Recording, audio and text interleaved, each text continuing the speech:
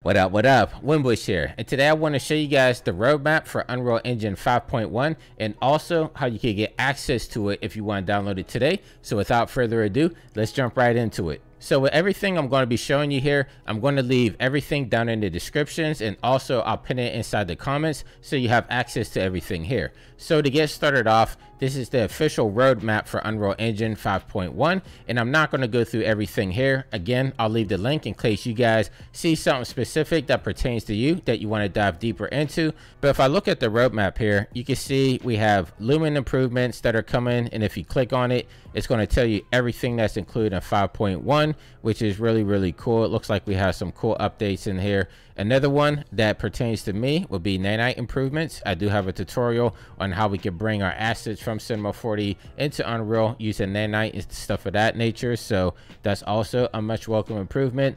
We have path tracing improvements that are coming, something that I haven't personally experimented with too much, but with the improvements, let's actually click on it and see what we have here. Yeah, so a lot of people, they told me, like decals weren't working before, and a lot of stuff that I like to use wasn't available in path tracing before. So maybe with this update, I'll try it out. So just scrolling down a little bit more, you can see everything is categorized. Like we have world building, we have a bunch of stuff that's coming, improvements there. You keep scrolling down, you have some developer stuff in there, stuff that doesn't really pertain to me. We have some character animation improvements coming, which pertain to a lot of you guys out there. Me personally, I like doing all my animation beforehand and then bringing it into Unreal Engine. But for those that like to live link their stuff, or if you like doing your animations and keyframing in Unreal, it looks like we have a lot of improvements coming in that regard as well. Scrolling down, we have some stuff for audio that's going to be coming. Something again that I usually do in post. I'll do it in like Blackmagic Resolve, things of that nature. But if you want to do it in engine, we have some stuff coming on here. Keep scrolling down, we have platform. We do have a UV editor improvement, in which I believe is going to be improving UDIM. So yeah, we have UDIM support that's going to be coming with the UV editor. It's still in beta, but I want to give this a shot once it comes out. And then let's scroll down again. Now this is the stuff that I was really interested in, the pipeline stuff. So a lot of I'm a Cinema 4D user. I bring in a lot of assets using the Datasmith plugin, and so I wanted to see what kind of improvements that we're going to have there. And if you look right here where it says Datasmith SDK, they have Cinema 4D listed, but it doesn't say everything that it's going to be bringing in. So I hope we get some improvements with Cinema 4D at least.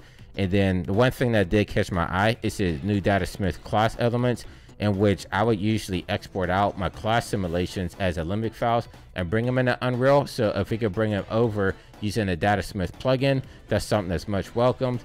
And then I did catch this over here too. We have a Datasmith exporter plugin for 3D Max, which I think that's pretty cool. Like, I wish we had something like that for cinema. Maybe that's something that's on the later roadmap, but I didn't realize you can actually export from Datasmith as well. I thought it was only an importer. But if we keep scrolling down here, let's see, we have some cloth improvements which is coming. Again, I was saying I do all my cloth simulations in Cinema 4D, but maybe I'll start doing it in Unreal and just give that for a go. And if I keep scrolling down, there was a virtual camera thing that I saw. Yep, so we have virtual camera enhancements. I've done several tutorials on how to hook up your iPad to Unreal Engine, but it looks like we're going to be getting some improvements on that. I know a couple of people hit me up saying that they often will have like connection issues or latency and stuff like that, in which I did see in here it's going to be updating the latency. So maybe with this update, it's going to improve it for a lot of you guys out there. And so if you guys wanted to try this out, you can actually download it today.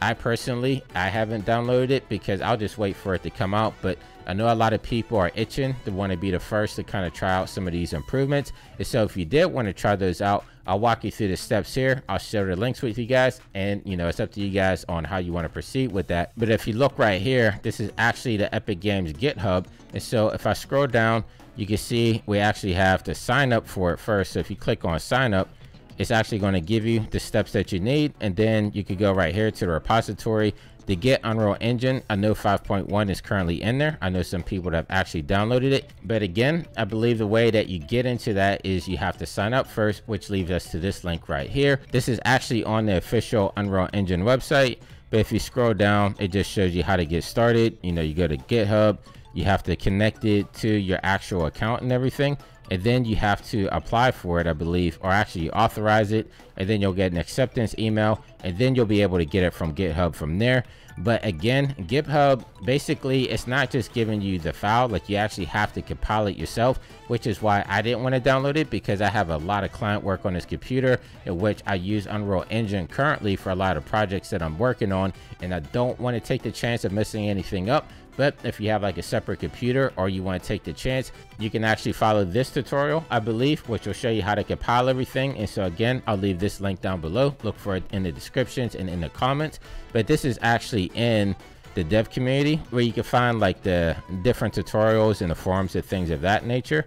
But if you scroll down, they actually made like a YouTube video walking you through the process if you want to actually source build it out yourself and actually use it through that way. Again, I'm personally not going to do it. I'll just wait for the official release. But if you go to JSFilmZ YouTube channel, I know he currently is using it, and he posted up a couple of videos as well, in which I shared a link to his YouTube channel here if you want to check some of his stuff out. But if I scroll down here, looking at some of the videos, I know he's done some stuff with the in-camera anamorphics. It looks like he just released a video 9 hours ago using nanite foliage, which is a new feature. But yeah, I would say check out JSFilmZ if you don't want to download it like myself, and kind of just go through and check out what he's been doing. Like I see that he did a comparison earlier, maybe a couple weeks ago, comparing like ray tracing and path tracing at 5.1. So definitely give this stuff a look.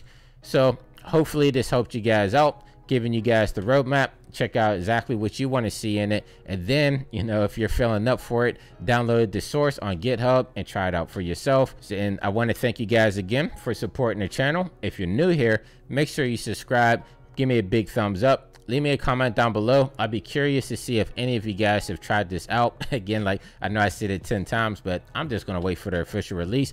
But until next time, stay fresh, keep creating, and I'll catch you guys in the next video. I see you soon. Take care. What up, Winbush here.